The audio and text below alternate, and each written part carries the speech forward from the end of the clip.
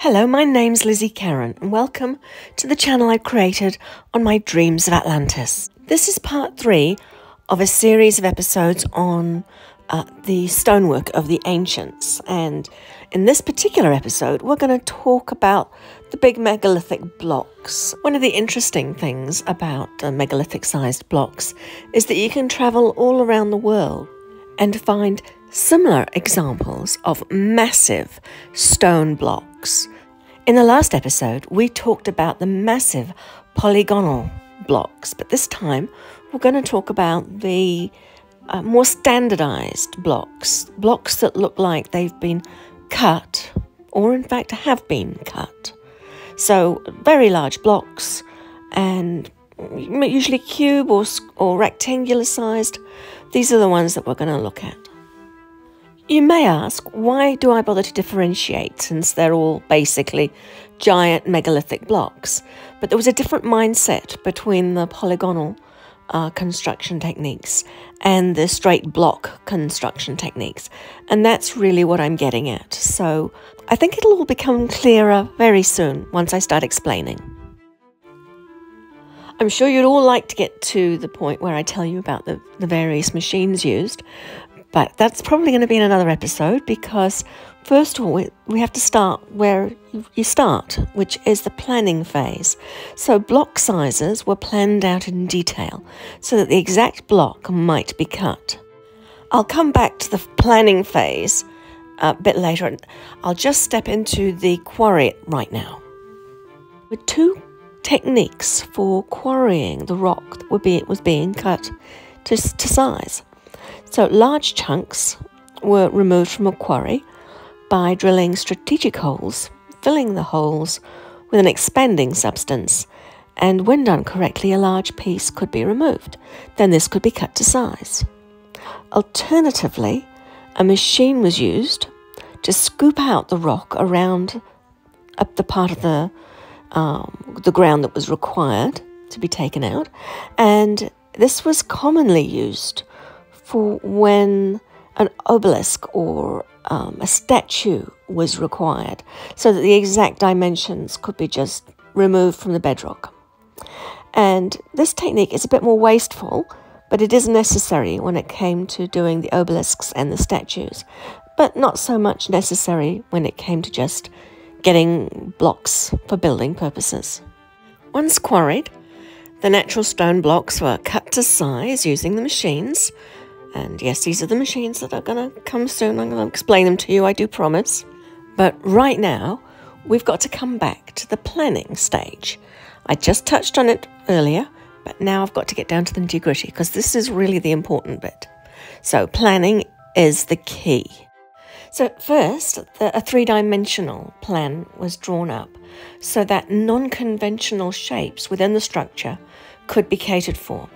So weight distribution and stress being an important part of the consideration when putting together this plan. Hence, there are non-conforming sizes of blocks. So let's pretend we are planning a pyramid structure. We establish what we want it for, and therefore what components, rooms, shafts, access ways, etc. would be required. Next, we plan these components as if they are standalone. So we plan them as if they're able to cope all on their own with weight distribution of the roof, and any specific changes in building materials and relative strength are included in the plan. Then we add into the plan any security aspects, like sealing off a particular area or waterproofing another area or making part of it airtight. These are all possible aspects required of parts of the building. Then the resonance factors would be taken into account if resonance or vibration figures into the operation of the building, which it often did. Again, looking at modelling the design in terms of stress and testing with these standalone models. For example, what would happen in an earthquake. The next part of the plan involves putting the standalone component parts together in the plan and seeing if they affect each other, or if they can be compatible in a way that it doesn't prevent any of the components from doing what it's supposed to do. So once that basically a juggling act is done, and once again go through the modelling of the stress testing, etc., then we can look at how we put together the structure around it. Now, the structure around it, it's for protection and it's for weight distribution, so that it basically protects the component parts within the building.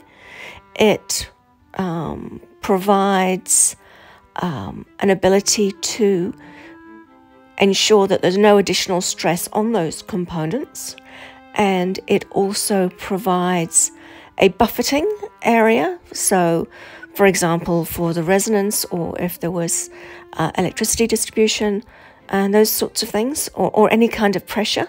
So it basically is designed around those factors.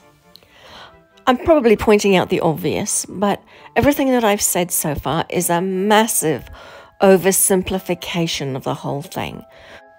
It's a bit like, how do you explain the colour blue to someone who's never seen the sky? So we've covered the functional aspects of the building, and now we're moving on to the protective parts of the building. So they are planned in a completely different way. The protective parts, obviously, are planned around the functional aspects, and one has to calculate the size of the outer structure that's required to sufficiently protect the planned components. And then looking at any aspects of the functional part that will go through the protective part. Let's say it's things like shafts or access ways, that sort of thing. So still on the subject of the protective aspects of the building, so that's the buffering area, the shell, and basically the structure that gives strength to the component parts within. At this point, we will have a plan that shows the exact dimensions of every block that makes up the structure, including the type of stone it needs to be. So looking at this plan that we've just created on a level-by-level basis, you would see that some of the blocks required need absolute precision, and other blocks can be cut rough, and yet other areas of the plan may only require fill. And then, of course, you've got to decide whether or not they're all going to be cut blocks, or if some of those blocks are going to be manufactured.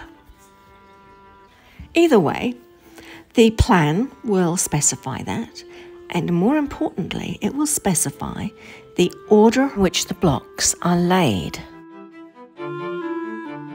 I have many dream regressions of my time at the Building and Mining Institute, and most of them are a lot more exciting than what I've just described. But in any situation where you want to do something properly, you've actually got to go through some of the boring bits before you get to the interesting bits. So I'm sorry to have put you all through all that planning, but it was necessary. And when I come to telling you some of the actual dream regressions that I've had during my time at the Building and Mining Institute, it's so much fun. I think I had a lot of dreams about that because it was so enjoyable to me. Okay, so let's get back to those pyramids. So we're now at the point on our imaginary pyramid building project that we have a detailed plan and a stack of raw materials. So what's the next step? Well, that's to make sure that we have a good foundation. I did actually cover this in the previous episode, and the same approach applies whether you're building with cut blocks or manufactured blocks. For the purpose of our imaginary building project, let's assume that we're going to have cut stone blocks on the inside, and we're going to have manufactured blocks as the casing for the pyramid. So in terms of the foundation, as I mentioned in a previous episode, we've got to have a nice level bedrock base or a very good foundation, a solid block foundation. And of course, as I also mentioned in a previous episode, indentations which give extra strength to the blocks, so they've got a nice place to sit in. So once the blocks are cut and transported to the location for construction, the next problem is how to ensure a tight fit. Assuming the blocks are cut to the right size or approximately the right size, then fitting them together should be straightforward. But the ancients wanted the fit between blocks to be incredibly tight. So they needed for each block to go through a very specific process with each of the blocks that they were going to be placed next to. The concept is similar to what we did with the polygonal, but this time it's vibration that is used instead. As each block is placed, they used a machine to create a vibration at a certain frequency which would stimulate the areas they were touching to essentially get the blocks to sand each other down until they were a perfect fit. And of course, dust, etc. would have to be removed and the block then put back into its final position. For the blocks that were manufactured, which in the case of our imaginary pyramid, they are the casing stones, then the process that would apply to them is very similar to the one I described in part 2, when we discussed the use of membranes as a repository for the liquid mix that would then harden and become the manufactured block. The next most important part of the building process is the lifting of the blocks. But as this is becoming a very long episode, I'm going to have to put that into another episode. But needless to say, there were techniques for the lifting of the blocks which made that part of it relatively easy. So layer by layer, the stones are fitted into place. Some cut stones with a precision tight fit, others rough cut blocks, others manufactured blocks, and yet others just some rough fill for the center parts. So in terms of the next episode, I'm going to address the final parts of building our imaginary pyramid and discuss the machines required and the lifting process at that time. But I must say that nothing was ever taken as chance when it came to building the buildings of the ancients. And once a plan had been put in place, it was adhered to. That is how they managed to get the perfect measurements, because they worked it out beforehand and they stuck with the plan. You may notice that I didn't get into any of the reasons or the measurements incorporated into the pyramids, except to say that the plan had to address all the factors that they wanted to achieve. And I will actually do some episodes, separate from Stonework episodes, where I talk about what the pyramids were actually for. I have touched on that in some shorts, so I've actually already told you roughly, in a generalistic sense, what they were for, but I'll get into some more detail in another episode, but that'll be way in the future when I finished off all this stonework stuff. And I've also got quite an exciting episode to put together for you on a dream that I had about the schist disc, or the disc of Sabu.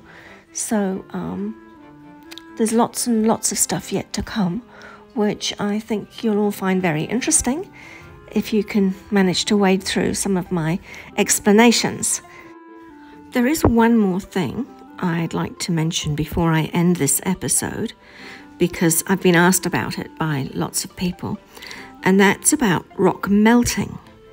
Now, I didn't see much rock melting on a large scale in any of my dream regressions. I only saw it on a small scale in the universities. But I do have some detailed dreams on glass production, if anyone is interested, and I thought that was very interesting. So let me know in the comments if you are interested in hearing about the glass production of the ancients. It's quite different to the way we do things. Anyway, that is the end of this episode on stonework, and it's kind of turned into an episode about how to build a pyramid, or a recipe for pyramid building. So, it's kind of taken on a whole life of its own, this episode, hasn't it? But the next episode will be on machines and the technology for lifting. So that is going to be extremely exciting. And I guess I'll catch you all next time. Bye.